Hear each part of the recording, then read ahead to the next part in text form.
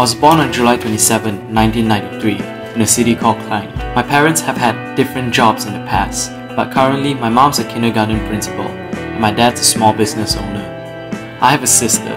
She's 4 years younger than me, and I love her a lot.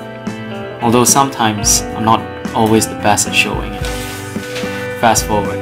That's me at the airport in 2013, ready to go to the United States. I saw my dad cry a little that day. I'd never been to the States before, and deep down I was afraid. But I had a dream. I wanted to become a journalist. I wanted to make a change in my country. I believe the media is a tool of great influence, and we can make a positive impact for future generations if the right people are in it. And that's how I ended up here, in a university called Ohio University. It wasn't easy at first. I didn't know how to write news stories, but I never gave up. I kept writing and writing and writing. I met new friends, went on different adventures, and even got an internship. Now who do I have to thank for all of this?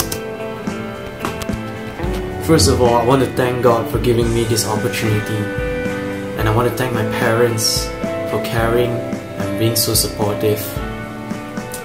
It's been tough lately to pay for tuition fees, and that's why I need your help. I need your financial assistance to help me pull through to graduation. Thank you for listening, and have a great day.